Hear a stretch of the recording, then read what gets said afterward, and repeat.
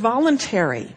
Between 1520 and 1867, 12,500,000 people were moved from high UV to low UV areas in the transatlantic slave trade. Now, this had all sorts of invidious social consequences, but it also had deleterious health consequences to people. So what? We've been on the move. We're so clever, we can overcome all of these seeming biological impediments. Well, often we're unaware of the fact that we're living in environments in which our skin is inherently poorly adapted. Some of us with lightly pigmented skin live in high UV areas. Some of us with darkly pigmented skin live in low UV areas. These have tremendous consequences for our health.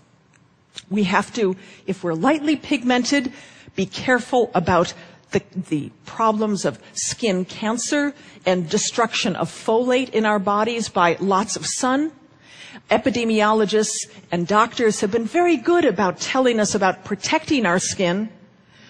What they haven't been so good about instructing people is the problem of darkly pigmented people living in high latitude areas or working inside all the time, because the problem there is just as severe, but it is more sinister, because vitamin D deficiency from a lack of ultraviolet B radiation is a major problem. Vitamin D deficiency creeps up on people and causes all sorts of health problems to their bones, to their gradual decay of their immune systems or loss of immune function, and probably some problems with their mood and health, their mental health. So we have in skin pigmentation one of these wonderful products of evolution that still has consequences for us today. And the social consequences, as we know, are incredibly profound. We live in a world where we have lightly and darkly pigmented people living next to one another, but often brought into proximity initially as a result of very invidious social interactions. So how can we overcome this? How can we begin to understand it?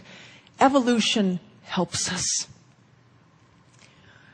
200 years after Darwin's birthday, we have the first moderately pigmented president of the United States. How wonderful is that? This man is significant for a whole host of reasons, but we need to think about how he compares in terms of his pigmentation to other people on Earth. He, as one of many urban admixed populations, is very emblematic of a mixed parentage, mixed pigmentation, and he resembles very closely people with moderate levels of pigmentation who live in southern Africa or Southeast Asia. These people have a tremendous potential to tan, to develop more pigment in their skin as a result of exposure to sun. They also run the risk of vitamin D deficiency if they have desk jobs like that guy. So let's all wish for his great health and his awareness of his own skin pigmentation. Now, what is wonderful about the evolution of human skin pigmentation and the phenomenon of pigmentation is that it is the demonstration, the evidence of evolution by natural selection right on your body. When people ask you, what is the evidence for evolution? You don't have to think about some exotic examples or fossils. You just have to look at your skin. Darwin, I think, would have appreciated this, even though he eschewed the importance of climate on the evolution of pigmentation during his own life. I think were he able to look at the evidence we have today, he would understand it, he would appreciate it, and most of all, he would teach it.